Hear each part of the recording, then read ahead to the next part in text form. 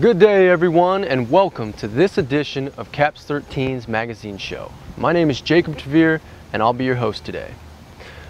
Our topic of discussion for this episode is student spare time. What can you do in between classes and for your leisure time?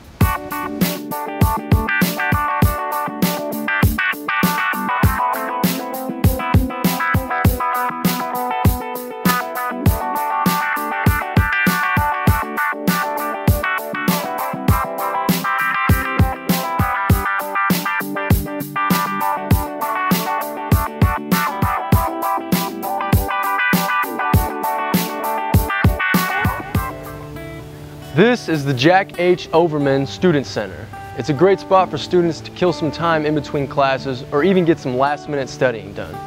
Taylor Blair takes an inside look on CAPS 13's first ever edition of GTV Cribs.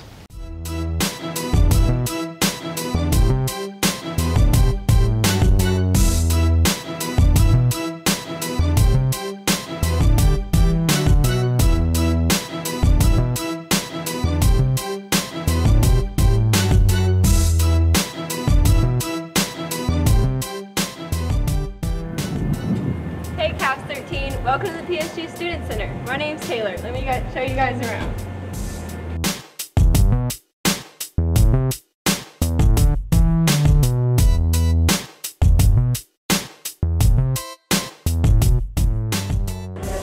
Follow me.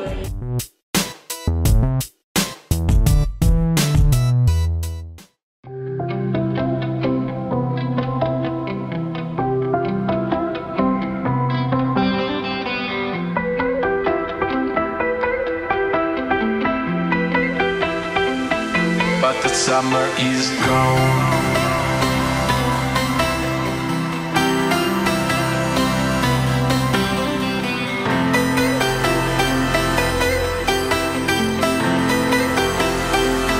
But the summer is gone. You smell that? That's the smell of hot, fresh bagels that Einstein hand bakes every morning. If you guys have a few minutes before your first class, it's always a great idea to stop by Einstein to grab a bite to eat and start your day.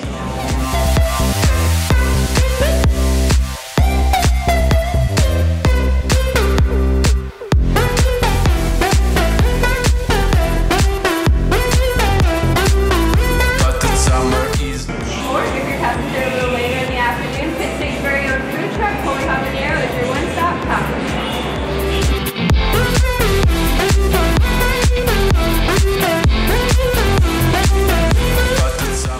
After you grab a bite to eat, be sure to check out the amenities Pitt State offers to relax or even hang out with friends. Follow me.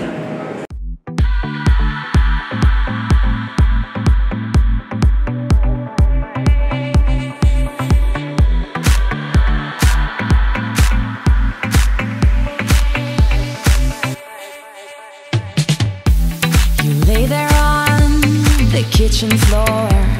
It seems like you can't take no more. I'm sorry, but... And this is the game room. Here students can come rent out pool cues, shuffleboard equipment, and ping pong paddles. And it's a place where they can just spend some free time in between classes or even host some tournaments with their friends. I'll lace you up and put you on. I'm running for you every day and night. I'm running for you, gotta move, don't want no ride. So warm me up, cause I know the world is at my feet, yeah. So take me higher, baby, let's go and hit the streets, yeah. Alright guys, now this is where all the magic happens. Did you know that Pitt State has its very own mini movie theater? PSU's mini movie theater hosts one show a week, Saturday through Friday at 12 p.m., 3 p.m., and 7 p.m. I mean, what college kid doesn't like free movies, am I right?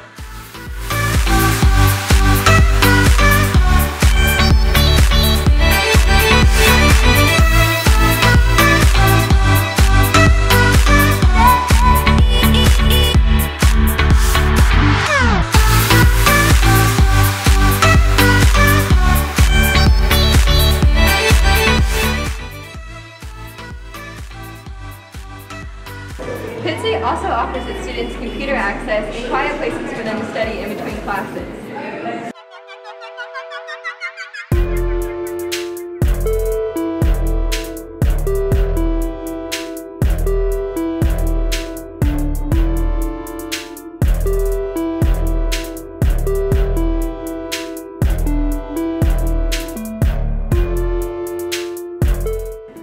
Now this is pretty interesting. If you guys have time, be sure to check out the progression of Pitt State's logo that's displayed on the wall of the Student Center.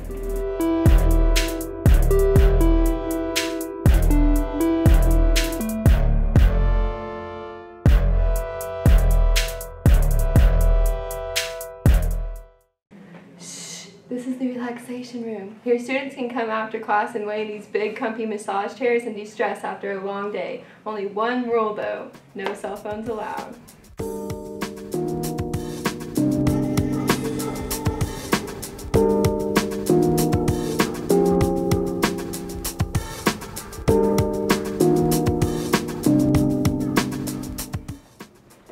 Oh no, I'm almost late for class. Oh, you're just gonna stay here? Okay, I'll come back and find you after class. See you later.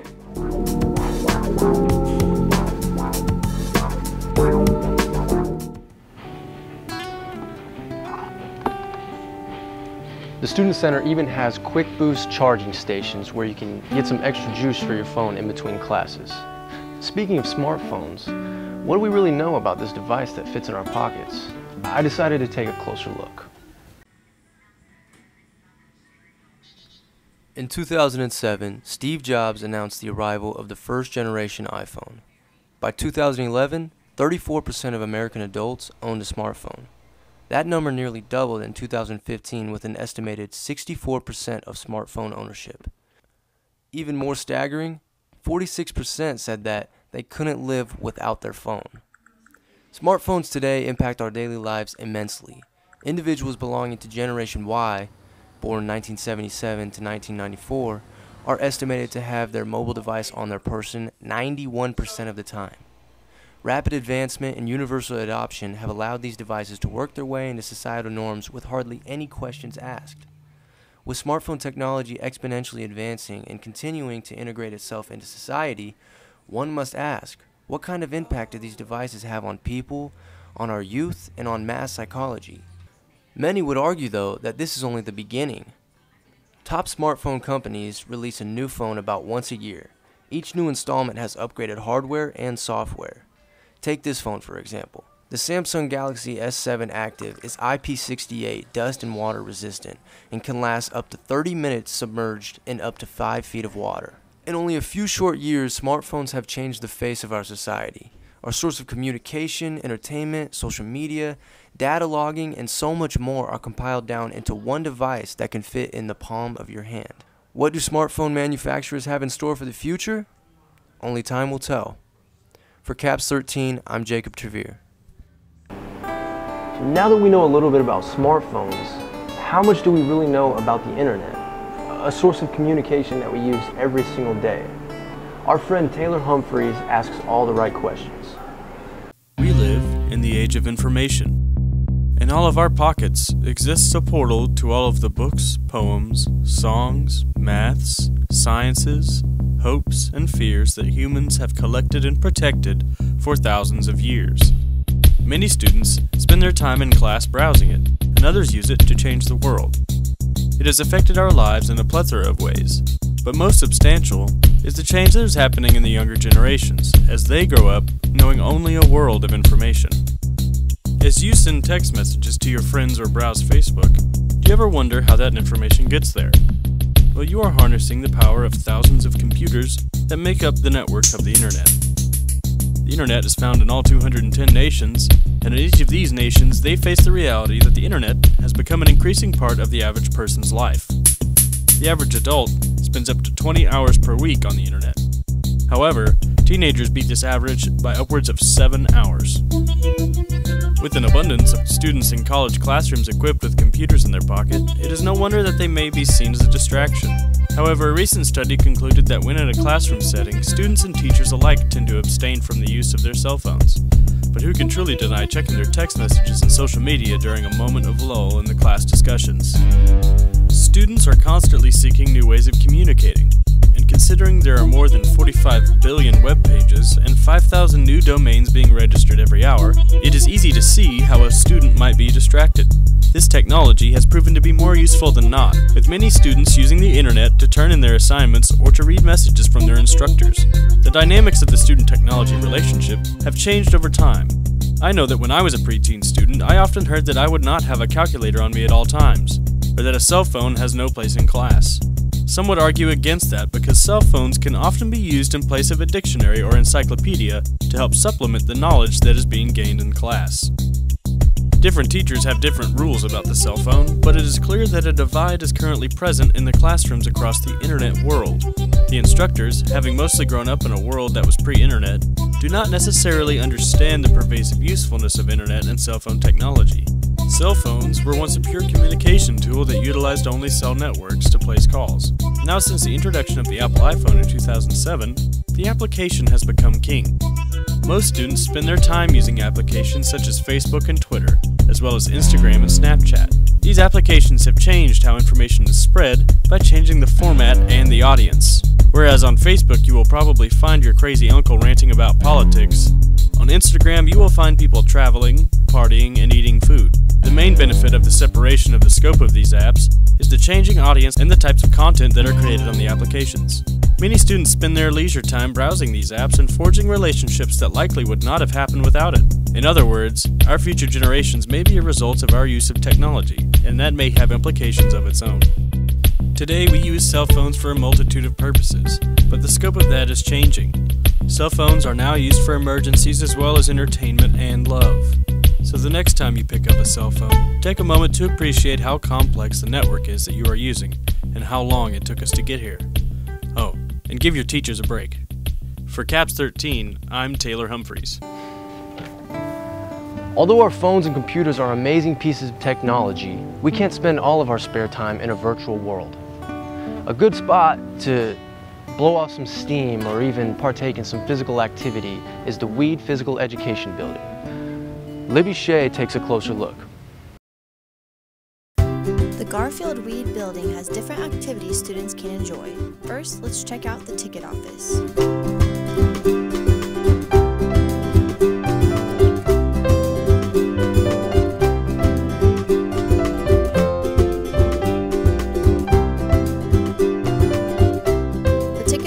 Is where students and faculty can get their tickets for events like football, basketball, volleyball, softball, and also events that are held by the Bicknell Center Family for the Arts. Students are still coming in to get their tickets for this weekend's homecoming football game.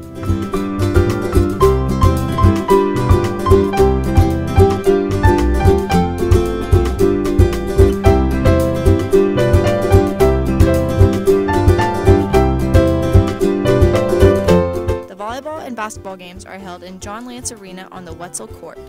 There's a volleyball game Friday and Saturday at 6 p.m. There are other activities students can do within the Weed, like getting some exercise swimming. Let's check out the Weed swimming pool. Swimming is great exercise, and the Aquatic Center is the perfect place to get in some cardio in your spare time. They are open Monday through Thursday, 6:15 a.m. to 7:30 a.m., and Monday through Friday, 11 a.m. to 7:30 p.m. If you need a little push to exercise, there are classes available on Monday through Thursday. There are also swim lessons available in October and November for all ages. There are also private lessons available upon request.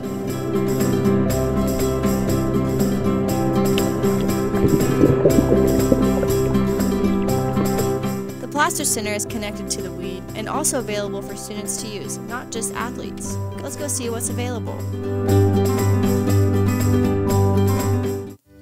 The recently built Robert W. Plaster Center has all sorts of equipment to use to stay in shape.